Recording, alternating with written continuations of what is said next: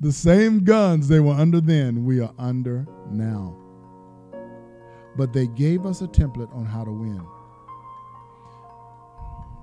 The People's Movement is about that. It's about revealing those templates and pointing ourselves at, this is the thing that will define the People's Movement, and it also defined the Civil Rights Movement, was non-violent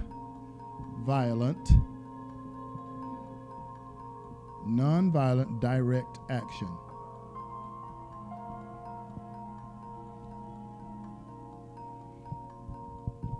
Nonviolent direct action. You know what that was in the 60s? 50s and 60s? Those were sit-ins. Those were marches.